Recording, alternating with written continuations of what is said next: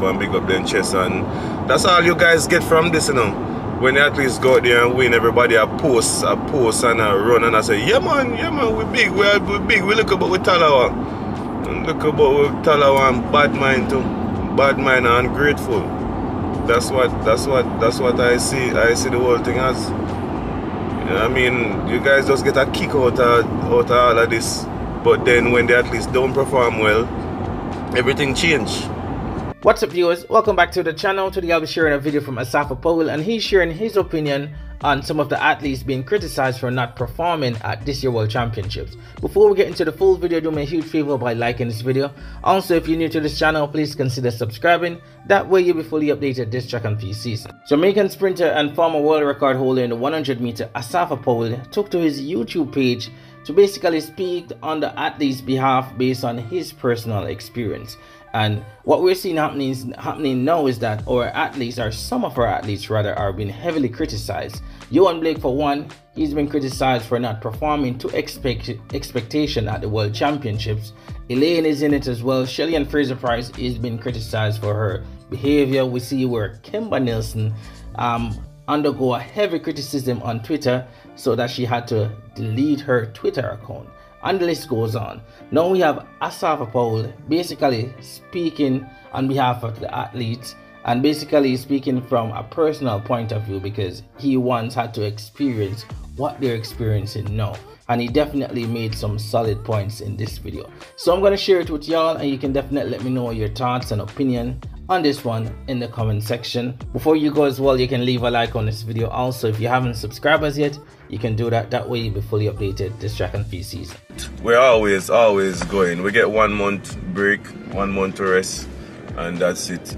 You know, so it does a lot on the body. Yohan got injured 2013. Got injured 2013, and 2011 he won the World Championships. Was second in the 200 behind Usain.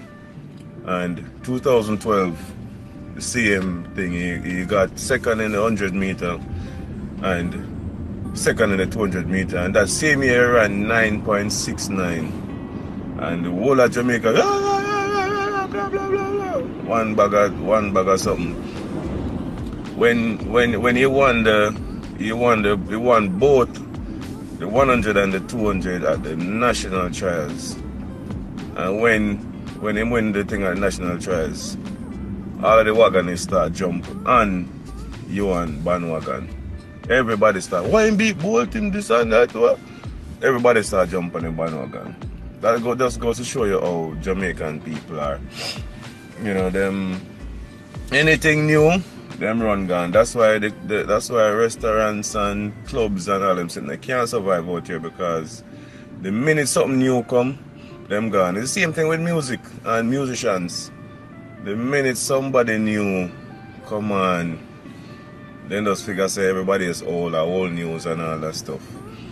So it's just one of them things where just have a shake head sometimes.